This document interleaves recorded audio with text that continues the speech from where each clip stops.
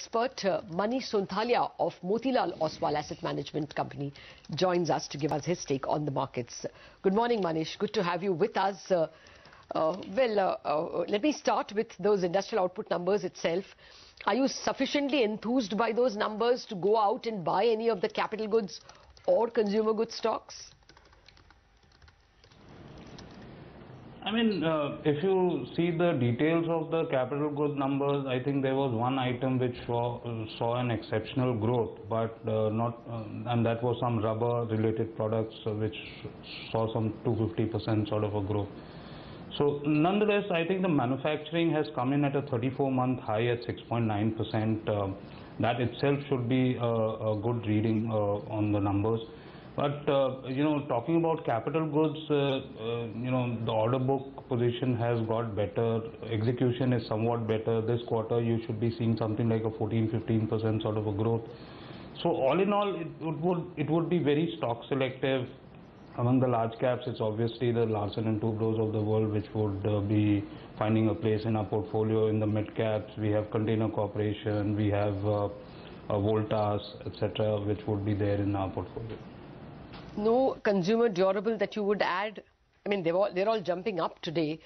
Hitachi, Blue Star, Lloyds, anything that you pick up? So we have a Voltas, which is a play on consumer durables as well, and we are very upbeat about the stock. It has a decent allocation in the portfolio, so we just look to add on this name in the portfolio. Okay. Manish, hi, morning. I'm going to come to the individual stocks in your portfolios. You have a very interesting bunch. But before that, you also have TCS in your portfolio. And we've seen the Infosys numbers that the numbers were good, but, some things about the fine print, whether it was the CFO resigning or the volume growth was tepid, or some of the comments that H2 could be challenging, that spooked the stock a bit. How do you see the entire IT pack move, and what would your expectation be from TCS itself? So the quarter we saw basically good numbers come out of somewhat of a traction coming from currency. I mean, if Infosys is guiding that we'll see cross-currency headwinds and rupee is also somewhat expected to appreciate in the short term, extreme short term. So I think it all boils down to valuation and growth. Infi with the superb numbers which it declared, but the muted guidance somewhat gave an idea that it should be looking at anywhere between 60 rupees of an EPS for FY16, 64 to 66 for FY17. Whether there is a case of multiple expansion from current EPS levels, the answer would be a clear no. Unless and until we see some intra-quarter guidance getting revised upwards, I mean, that is something which has been left on the table by the Infi management. But this is not to begin with, starting at the beginning of the new quarter.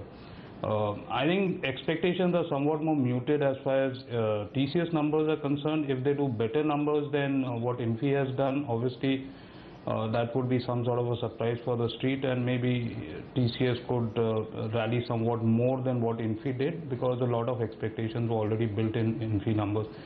So it would be a case of an Infi and TCS as far as the large caps are concerned. Mid caps, I'm not really very excited about the entire bunch, but obviously currency benefits would look more exaggerated in the case of mid cap stocks, but clearly it is, I mean, as far as my strategy goes, I'll be sticking with the large caps only.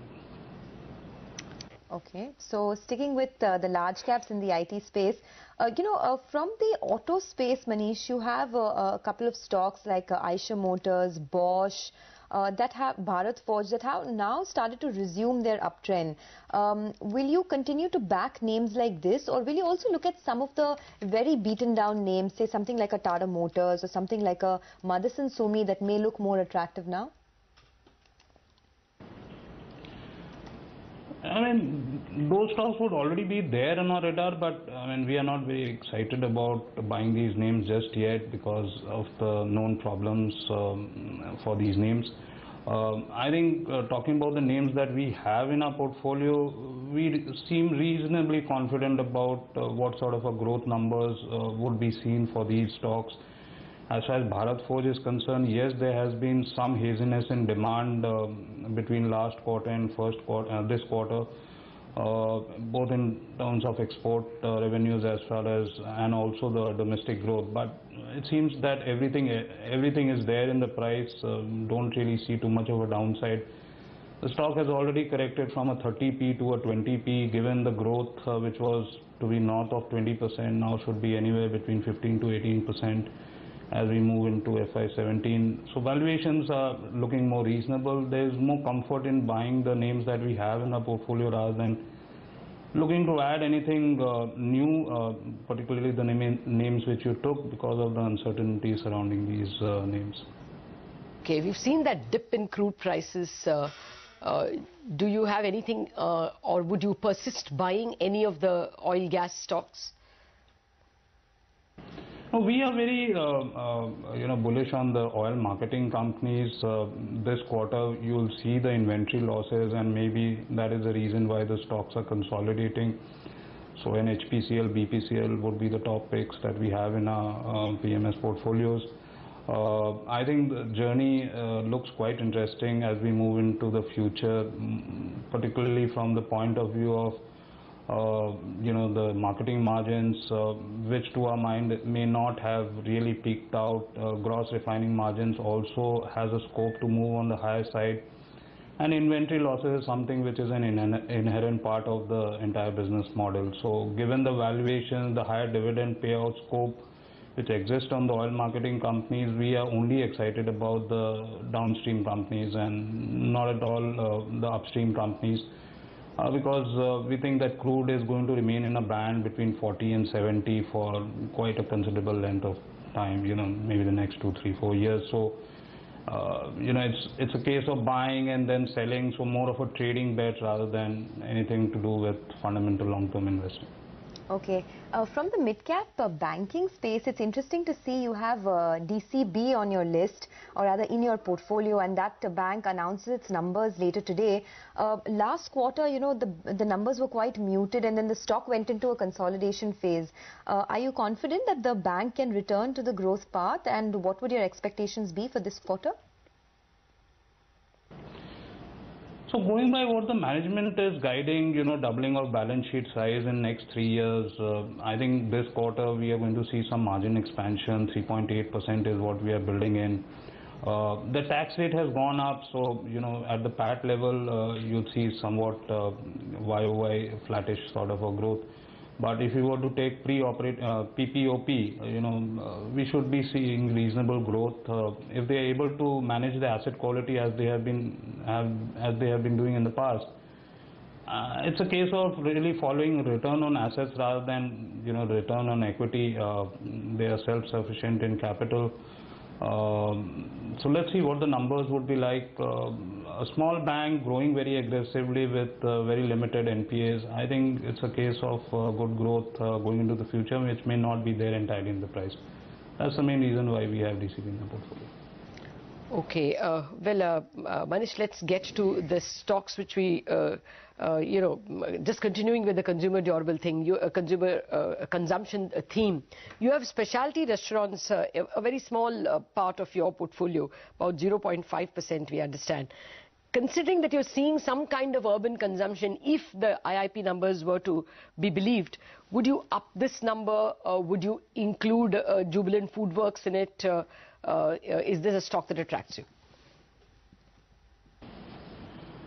Well, the multiples on Jubilant FoodWorks may not be very exciting, but because of the base effect on specialty, there always exists a case for upping the allocation on this name.